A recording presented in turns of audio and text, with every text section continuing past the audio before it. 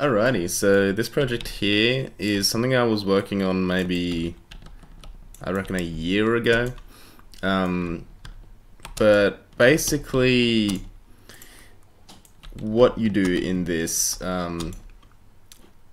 it's still a work in progress, but what you do is it's kind of like a clicker game. And so you have this barren planet, and your whole aim is to kind of populate it with greenery, and eventually I was going to add animals and AI and all that stuff, but never really got around to it, and just jumped onto a new project. So I'll just show you what there is on this project currently. So as you can see, the skybox or sky sphere is kind of randomly generated. Have different colorations of the stars there. There are little errors where there's spots where it doesn't fill, but work in progress. So okay, so basically divine blessings is what you get to place certain objects. So for example, rock is 3, grass is 5, tree is 10, water is 15, and so on. However, every time you place something, it'll then get more expensive and more expensive and more expensive. And there are some things that you can't place on first. So for example, I can place rock first or grass first, but I can't place a tree just on the barren planet itself. So I can place a few rocks here, which gives me more divine blessings. So the more stuff on the planet, you get more divine blessings per second. Then I can place some grass here, like that.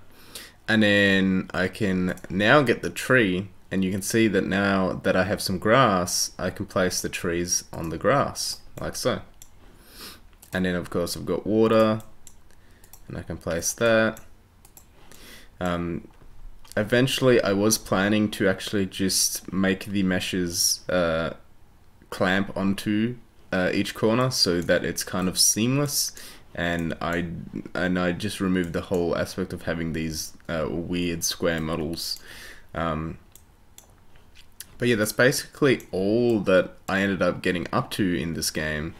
So as you can see, if I select rock now and I start placing rocks around, it actually gets more expensive as I go on.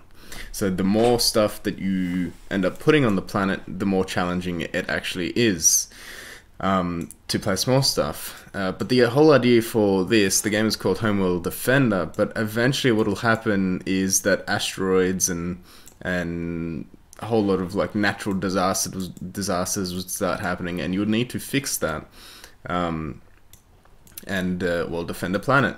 And then I was going to eventually add some animals and AI that just roam the planet, and you can actually give them different pathing and whatnot, where they should be, what groups they should follow.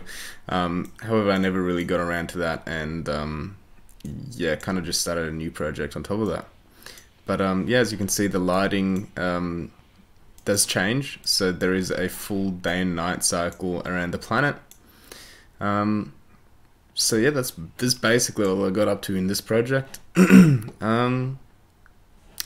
Yeah, I'll see you guys in the next video.